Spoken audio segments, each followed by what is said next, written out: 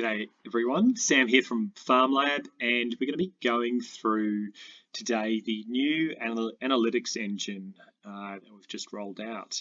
I'll be showing you how to build a traffic light report and what you need to do to get that set up. So we can see here we've got a farm, our little demo analytics farm. We've got some boundaries and we've got some soil test results.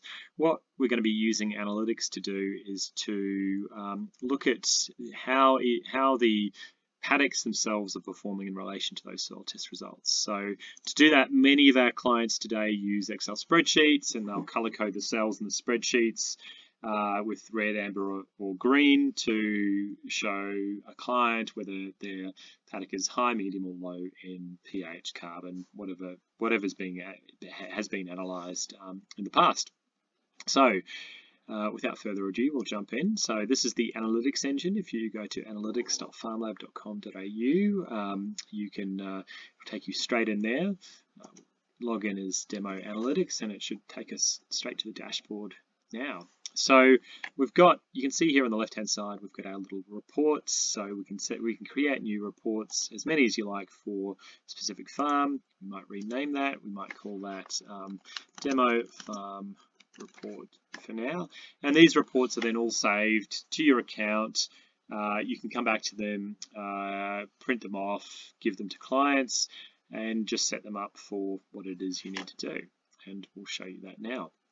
The first thing to do before we set up a traffic light report is actually to go in and set up the profile associated with the traffic light. So in this case, we'll set up a profile for a series of traffic lights and a series of nutrients. I'll show you how to do that now.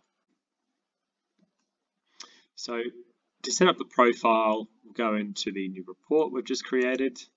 Open that up, demo farm report. Now we need to create a widget. So the widget we'll be building today is a traffic light widget. So we'll call it traffic light table.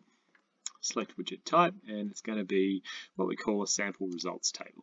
So this is a really simple table that we're going to set up for traffic lights. That'll appear there. We've got that. We'll go and set that up in a second, but first thing we'll go and set up is the traffic light system for our profile. So we click the little cog icon at the top right, manage property profiles, and this will bring up our first set of profiles. So here's a profile I've created earlier. It's called Nutrients 1. So this is the profile we'll use to automatically show the colors and the ranges. And if I go and hit edit, if you want to create a new private profile, simply hit create new profile. We'll go into this one because I've already created it. So we can see here I've got two properties. I've got chloride and I've got potassium there too. So this is where we simply specify the ranges. So let's just say 0 to 1 for chloride. We might say it's going to be red. Let's give it a red color there. Hit OK, and we'll add another range. We'll say 1 to, let's just say 20. It's going to be amber. We'll just leave it at that for now. Hit save. We can scroll down here. We've got potassium already in there. Let's go in and add another one. Let's add carbon. So you'll see it'll firstly default to the first property available. Now if I just remove that and start typing, you can see I've got total organic carbon and organic carbon for my farm. So make sure, the key thing here is just make sure you select the right one according to the farm you want to report on. In this case, I know it's total organic carbon because we've got total organic carbon in the results just here. So we'll come back to this. Let's say between 0 and 1, it's going to be red. So we'll choose red color. We'll add another range. We'll say 1% to, let's say 2%. It's getting better. It's amber. And then we'll add a final one here, which is going to be 2 to, let's just say 10, which is going to be green. We're probably not going to see a value higher than 10 in this case, but we might just want to change that to 99. So anything above 2% is going to be shown as green in the table. Fantastic. We'll save that. These are my first three profiles. Now, if you want to add more, which you may jump in, just click Add New Property, find the result you've got there, and go for it. The key thing is you need to have the results already uploaded into FarmLab, so FarmLab knows what results to display for you, and you can then select the color ranges for the results already in FarmLab. So that's probably one of the first things you'll need to do, is make sure you have the data in FarmLab before you go to analyze it. Let's go out of this now and go back into the traffic light table we've created. So there's no setting, nothing has been set up for this traffic light table as yet. So I'll go edit widget configuration, and then we'll select the farm that we've got now. So this will read all the farms we've got. In this case, my farm is called Demo Analytics. Just start typing demo. There we go. There's the farm there. It'll know what properties we've got, and we've got our nutrients profile, which we've just created. I'll just start by typing nutrients 1, and that will apply the traffic light system to the table we're about to create.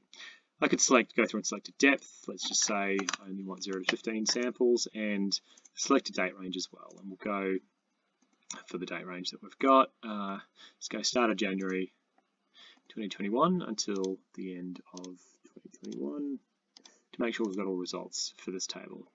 Now go through and we'll select all of the paddocks that we have for that farm, and let's select the specific attributes, properties that we have mapped for. So we'll go potassium, carbon, just go regular potassium. We might go ammonium nitrogen there as well, although we haven't set up a traffic light, but we'll be able to have a look at what that looks like. You can see we've got all the other properties there too.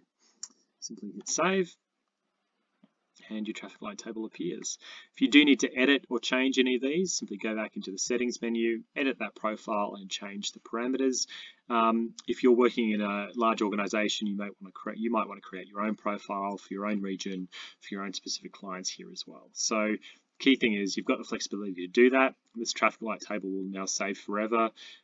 What you might want to do next is also add in, let's call this some text field. So let's call this an explanation.